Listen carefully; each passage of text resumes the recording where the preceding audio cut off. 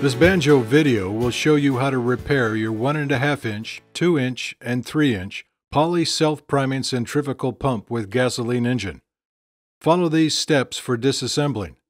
First, remove the 10 body screws, lock washers, and nuts from the pump assembly. Unscrew 2 plugs to check O-rings and replace if necessary. Now remove the body from the pump assembly. Remove the check valve from the volute. Remove the 1 upper volute screw and the 2 smaller volute screws.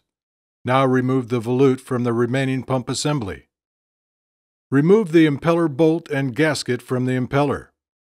Screw a 7/16 to 14 hex head cap screw into the impeller snout.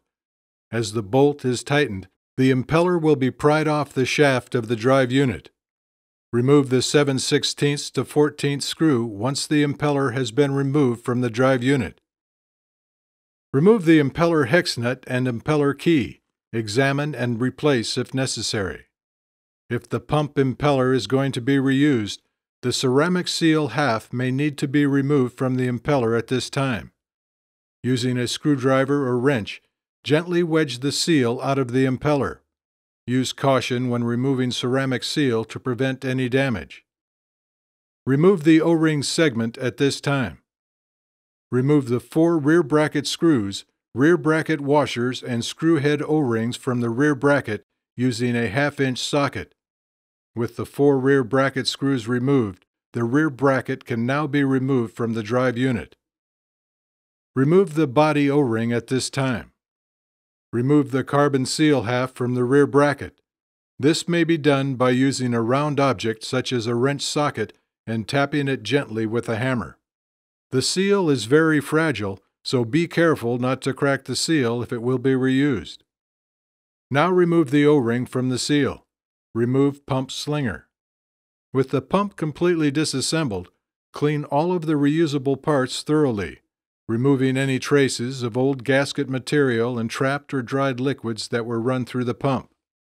At this time, it may be necessary to polish the drive unit shaft to remove any corrosion that may have formed. Follow these steps for assembling. First, install the pump slinger on the drive unit shaft. The slinger should be slid all the way back on the shaft of the drive unit so that the slinger covers the step on the drive unit shaft as shown.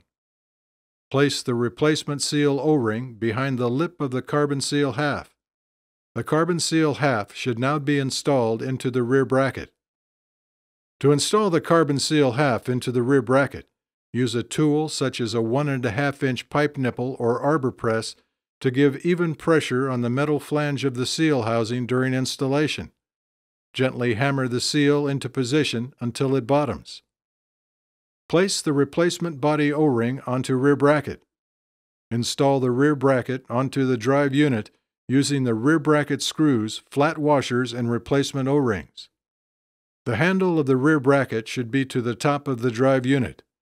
Tighten the screws securely. Install the replacement O-ring segment into the rear bracket after lubricating with petroleum jelly. Install the ceramic seal half into the impeller. Be careful when handling the seal to not scratch the seal surface. The outside diameter of the rubber boot may be sparingly coated with silicone to ease installation. The seal half is pressed into the hub of the impeller by hand, but make sure to press uniformly.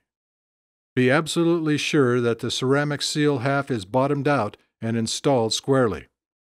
Place the hex nut, then impeller key in the slot located inside the impeller snout. The impeller is now ready to be slid onto the drive unit shaft.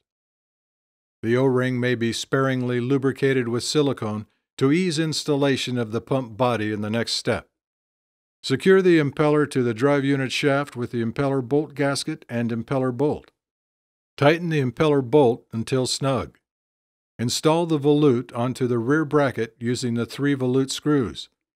The drive unit should be turned over a few times to check for clearance between the impeller and volute. A small amount of drag between the impeller and volute or impeller and rear bracket will cause no problem.